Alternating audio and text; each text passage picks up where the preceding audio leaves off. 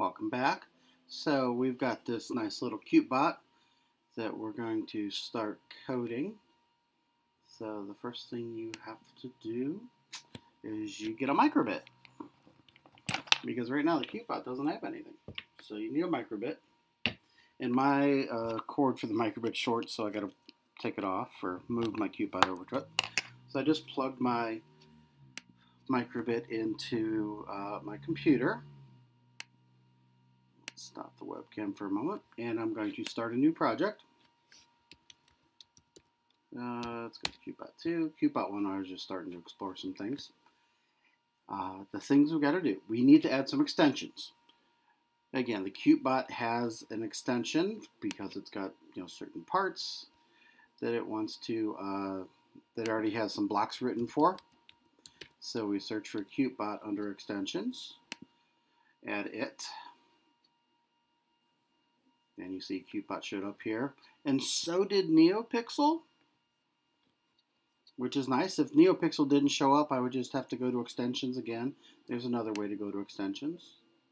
Up top right in the gears. And add NeoPixels. And now we start exploring these. Set wheel speed. You set both wheel speeds at the same time. You can set 1 to 0. Obviously they're in percent, so negative 100 would be backwards. Go forward at a speed 50, so it's going to drive both wheels. Forward, backwards, right, and left. So you might have to explore, so that's what it's going to say in the drop down. You might have to explore what left and right do. Do they stop one wheel, or do they do like a zero-turn mower and spin one wheel forward and one wheel backwards? That's a good question. Go straight full speed, reverse it full speed, just some simpler blocks instead of playing with the set left and right or go forwards kind of thing. But again, those are going to go, if you say go straight at full speed, it's going to go on forever. Or not. Now, it'll just go for a quick little bit of time until the next block of code runs, unless you got that in like an infinite loop. But if you just put that and then another line of code, it's going to get to another code. But I don't know if it's going to stop doing straight. It's a good question. Because I did try something. What did I do? I forget which one I did. I think I said turn left. No, I guess I said I used this. I said go left 50% for. Well, if it's got a time, it's going to go for a certain amount of time. So, things to explore with those. Do they just keep going on forever? Or do they just run that block and stop? Great question. Stop car, set headlights. Set headlights to an RGB code. So, again, the RGB values run from 0 to 255. Because 256 choices are how many choices we have on things. Remember binary. Line sensors, the distance sensor, set servos. So again, there's 2 places you can add on some servos, and then the IR buttons. Now, we've got 2 NeoPixels on the bottom, just to remind you. We've got 2 NeoPixels on the bottom. That's why that NeoPixel thing, and those are the line sensors. So let's set some NeoPixel stuff. NeoPixels. We have to tell it has some NeoPixels, and that's usually an on-start thing. Now where they are, it says on the Cutebot right next to the NeoPixels that they are on pin 15. So we have to, and you can change this name to anything. That's a variable.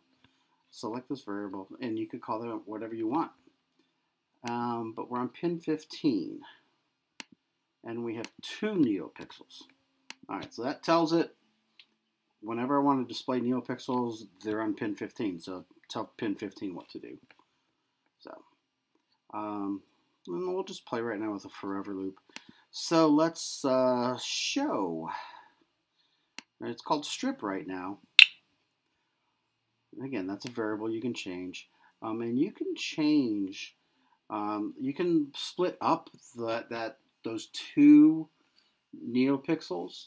You can call one left and one right, and that's usually using this range idea that it would be like, 0, 1 neopixel. Start at 0, use 1 neopixel. Start at 1, use 1 neopixel. If that's too confusing, we'll get to that later. So right now I've got set it to red. I don't change it to orange. Let's also turn the headlights on. So that's now with Cutebot. Set headlights. Set LED headlights. Red, I don't know, let's pick a blue. And again, we can copy and paste, Command C, Command V, or Control. And I'm gonna just change the left one to be something else. I don't know. So we're making it do some color. Let's see, what else can we do here? We're gonna have it move here, but I'm gonna use, let's do a display. Show number. Forever show number. Now that show number is going to be on the microbit. And what we're going to show is the value that the sensor is getting. So we turn some lights on and we show what value that sensor is getting. All right, and then let's do an if. Let's go if that value, let's say if we get close, we're going to back up. All right, so let's look again for we need a triangular box. Oh, under logic, we need a triangular box. If something is true, if what is true? Well, if our sensor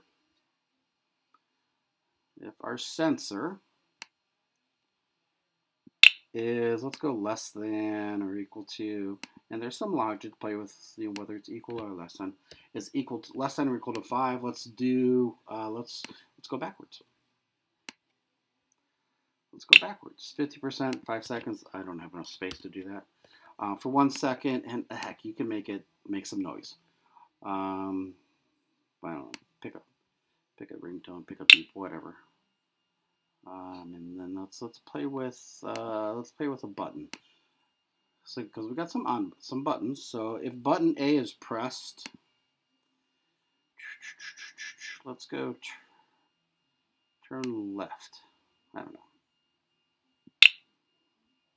Let's see what happens.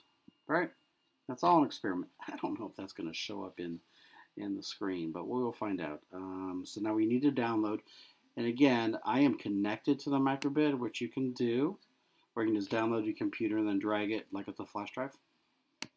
So we're going to download to the microbit. Again, the microbit should flash a little yellow thing on the back. And I kind of wait for this to stop. Oh, downloaded. And now I'm going to go over to my webcam, to my bot. Oh, why are we backwards? I'm going to flip the camera. Alrighty. Then I'm going to turn it on. I always like having it ready. So we got some, I got close to it. So, oh, I probably didn't change that, go backwards, did I? Alright, so we got yellows. We got some color on the lights. Probably can't see too well. Let me turn off a light. A little better, maybe. Probably can't see those colors. I don't know if you can see, so I'm going to cover them with white. Let's see if you can see that color any better. And probably need white tissue paper. And we're making noise because we're less than 5. Right? Stop making noise. So we can see. I didn't tell it to stop making noise. That's the problem, right? So you can see we're reading something with our sensor. It was pretty good. I had it, like if I come here, it's reading 10. Which again, your palm is about 10 across to the outside of the thumb. And I can back this away and it reads pretty good. But if I get too close, it takes off. And I probably forgot to make that go backwards. I just made it go forwards. Let's see what pressing A does. So I pressed A because I had in code for A, turn left. So apparently one wheel, my left wheel is not turning. My right wheel is turning full speed. So that's how it turns. It doesn't do a 0. I'll go off the lights. So there is a little bit playing with the microbit. Let's turn off that. What can I see? What did I do wrong? Yeah, I left go forward, and I just say play that ringtone forever. So I never told it to turn off, which I probably would need to do like outside the loop. Again, there's logic things we have to play with. So there is a beginning of playing with the Cutebot. Thank you for watching. I'll turn you back to enjoyment of watching that go in circles.